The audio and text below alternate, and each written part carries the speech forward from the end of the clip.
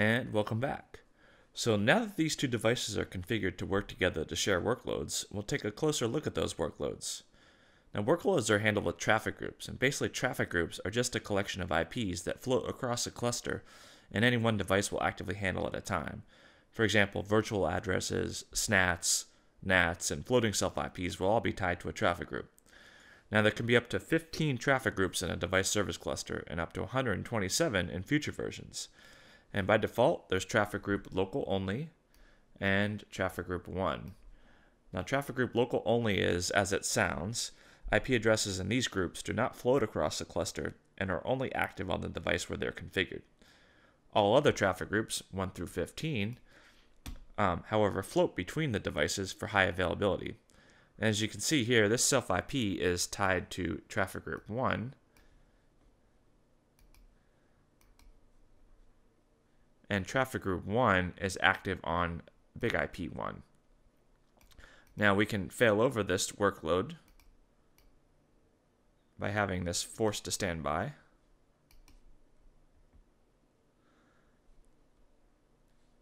And this big IP 1 has just become standby, and traffic group 1 has migrated over to big IP 2.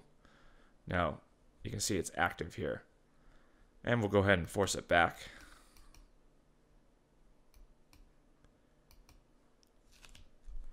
And now this device will go standby, and big IP 1 will be active again.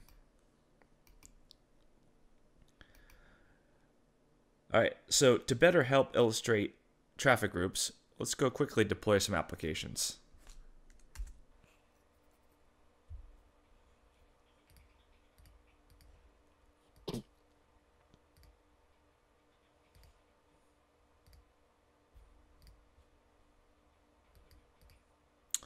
Okay, great. So now we can start having some fun and carving off some of these addresses to place them in a second traffic group. Now first, let's go create a second traffic group. We'll call it traffic group 2. And for illustration purposes, we'll just choose HA order. And this says, let's start the traffic group being active on big IP 1 and preferring to fail over on big IP 2.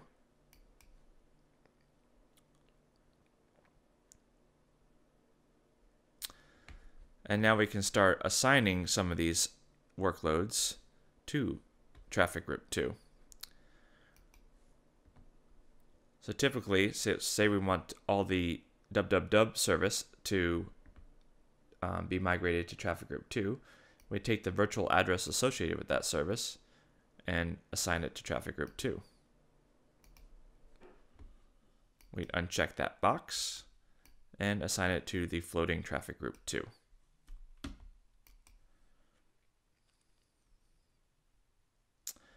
Now, if that service had any SNAT pools related to it or associated with it, we would go to our SNAT translation list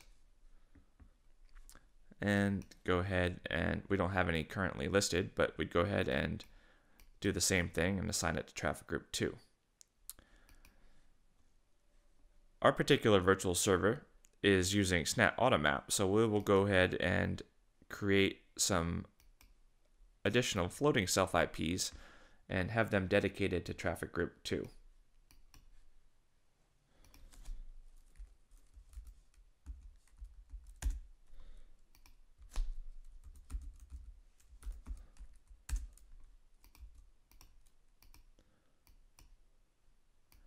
And we'll assign it to traffic group 2.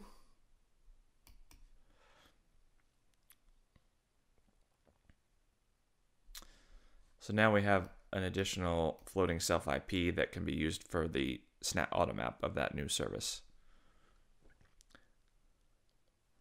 Now if you were to go to the traffic group section, you can see that this new traffic group has 2 objects associated with it: the virtual address, which we just assigned, as well as the floating self IP. And now that all that is done, we're ready to go fail over this traffic group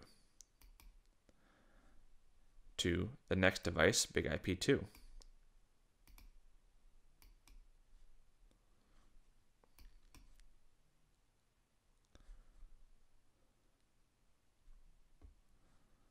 And now BigIP2 is actively handling traffic group 2.